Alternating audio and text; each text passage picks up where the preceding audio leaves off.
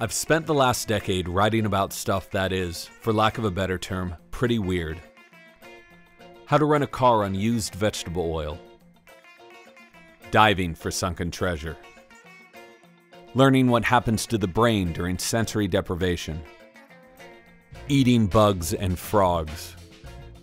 What it feels like to get tased. What it feels like to tase someone. What it feels like to get bit by an electric eel. Then, while on assignment in Greece in 2011, I saw something that absolutely confounded me.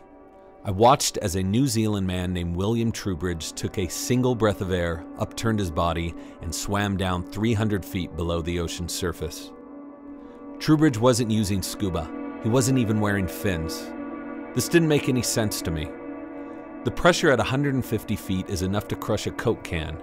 At 300 feet, it collapses the human lungs to the size of 2 baseballs. On land, the equivalent pressures would kill us, but not in the ocean. Trubridge resurfaced from his deep dive 4 minutes later in perfect health. I learned soon after that the ocean had different rules and requires a completely different mindset to truly comprehend. I spent the next 2 years exploring the human connection to the sea, from the surface to the deepest trenches. What I discovered is that we're born of the ocean, and we live our lives more tightly tied to its waters than anyone would possibly believe.